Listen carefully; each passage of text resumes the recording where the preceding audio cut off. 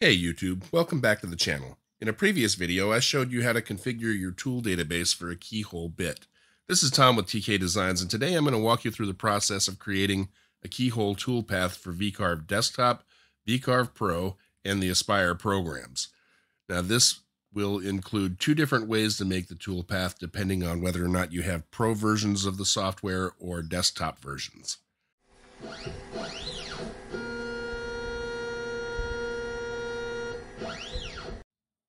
There are two different methods for creating keyhole toolpaths, and that will be determined by which edition of VCarve you have. If you have the VCarve desktop, the first method we cover will work to create your keyhole toolpaths for version 12 or lower.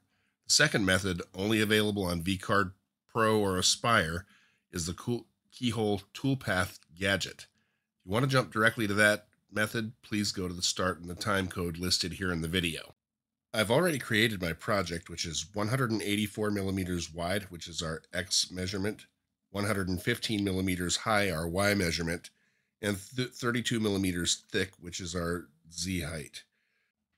First, I'll make a couple of straight lines to identify where the center of the project is. So I'm going to start by using the Draw Line Polyline tool. And on the X axis, I'm going to make it 92 millimeters and 0 on the y-axis. So we'll run that line from top to bottom to give us our center point vertically. Right click to leave the line. And then we'll make a separate line starting on 0 on the x-axis and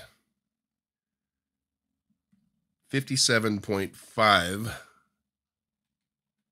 millimeters on the y-axis, which will give us our midpoint horizontally. So we're going to draw that line through,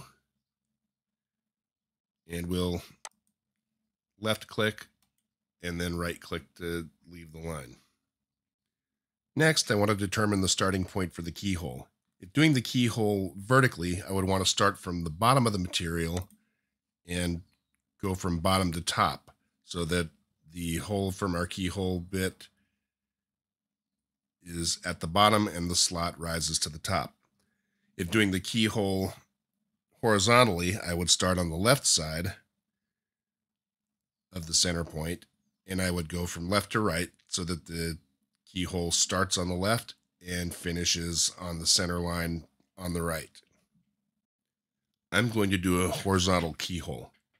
So let's select our polyline tool again. And for our X coordinate, we're going to enter in 72.5 millimeters, and our Y coordinate will be 95 millimeters. Click on Add, and that'll give us our starting point for our line. We're going to take that right to our center line, left click, and then drag that line back to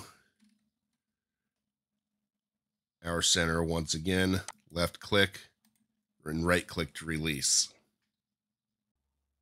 What we have is a line that runs left to right and then right to left.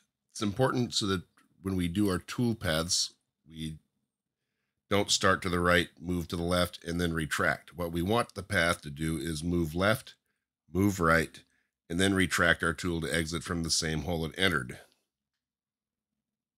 which will generate a tool path with a diameter of the keyhole bit, which is 9.9 millimeters. So we'll click on our circle tool. We'll set our diameter to 9.9 millimeters. We'll create that. And then what we want to do is we want to center that on the line.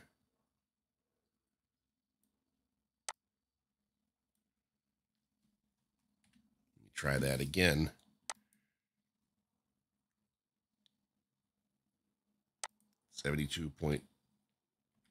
.5 and 95 for the creation point, and there we have it centered.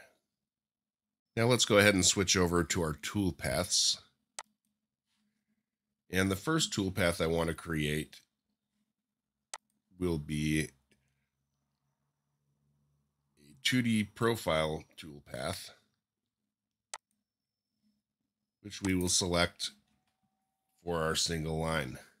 We're going to give this a cut depth of 8.75 millimeters, which is the equivalent of the cut depth of our keyhole tool. For our end mill, I'm going to select a 1/8 inch end mill.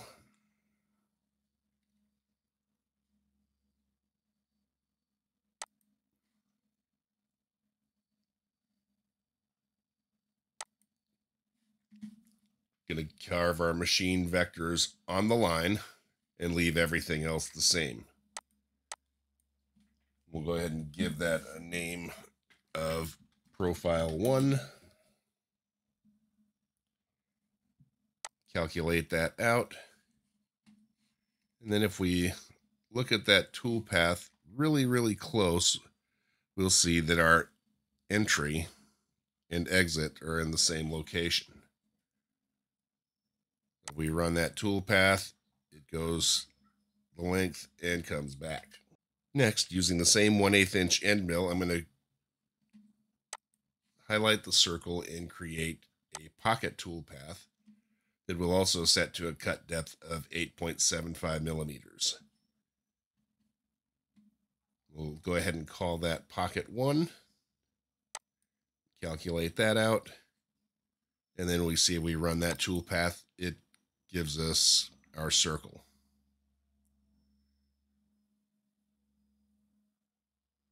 So with our circle and then our profile path,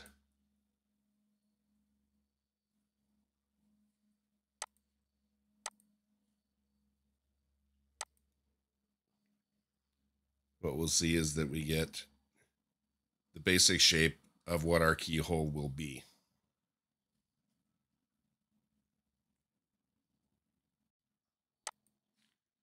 Finally, for our last toolpath, we're going to use another profile toolpath, just as we did originally. This time we're going to select our keyhole bit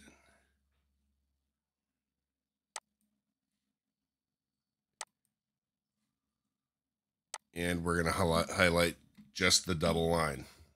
We can go ahead and call that one profile 2. And again, make sure you leave it on machine vectors on the line. Leave everything else off. Select calculate, and that will calculate out our toolpaths.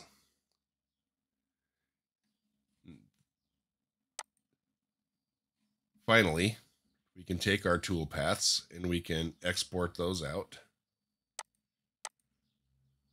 Highlight all 3, collect the saved toolpaths.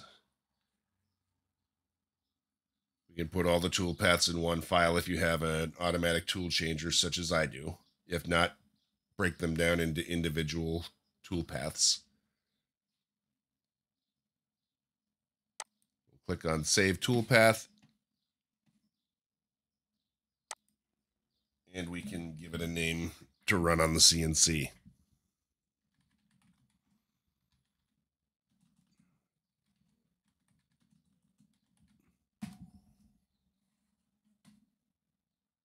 Click on Save to finish that up. Now let's head to the CNC and run these toolpaths and show you what our end result is. First, we'll run our toolpaths to clear out the area, the circle, and our double line.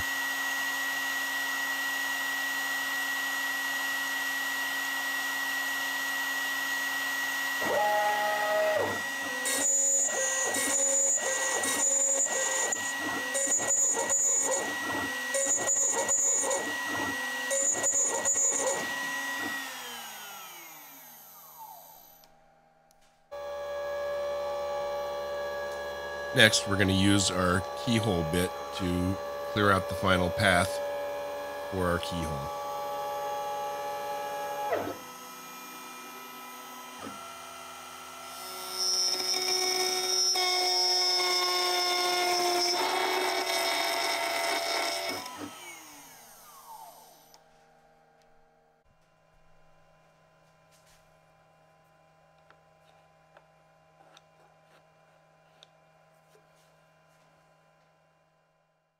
First thing we need to do when we're going to generate a keyhole toolpath from the gadget is to create a circle where we're going to start.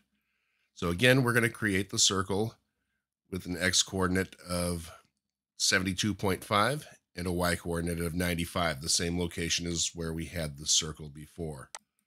We'll go ahead and create that. Click close. Now we can go ahead and highlight that circle, come up to Gadgets, and select the Keyhole Toolpath gadget. In this case, we're going to make a horizontal left to right. Our slot depth is going to be 8.75 millimeters, just as we had before. And we're going to go a 20 millimeter length. We're going to make sure that Create Preview Vectors for outlines on surface is selected, and the entry hole diameter is the diameter of our bit, and our slot diameter is the slot width. We can go ahead and call this Keyhole Toolpath Gadget, and we'll click on OK. Now if we zoom in on the toolpath, you'll see that you have arrows going in both directions. First going to from left to right, and then back from right to left. You'll also note that the center line of the keyhole is measured on our center line of our project.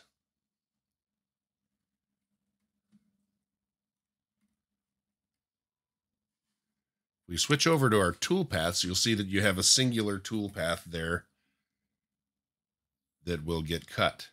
Now the downside of this is that if you don't create a separate toolpath to clear, your keyhole bit is going to go down and hog out the entire amount of material here. So we're going to try to make it a little bit easier on ourselves, and we're going to create a pocket toolpath highlighted on that vector, and again with our 1/8 inch bit, we'll calculate that out, and what we'll see is if we run that pocketing toolpath, we get our material cleared out a little bit, and then that leaves less work for the keyhole bit to actually do.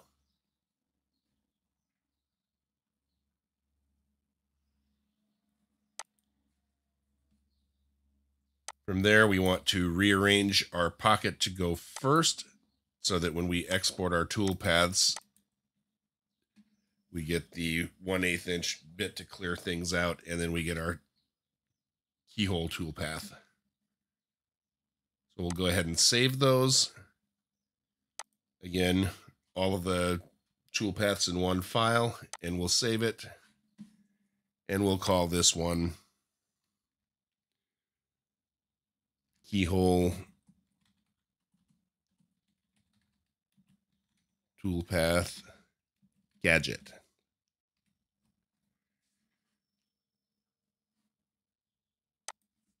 Actually, I like to put underscores in there. We'll save that, and we'll close that, and we'll go ahead and run to the CNC and run this toolpath now. First, we'll run our clearance toolpath with our 1/8 inch bit.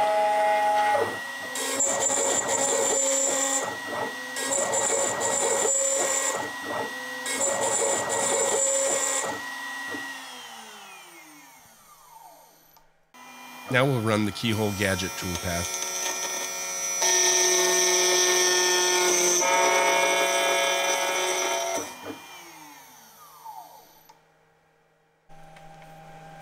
On the left, we have the manual keyhole, and on the right, we have the Keyhole Gadget toolpath. Both work very well, as you can see.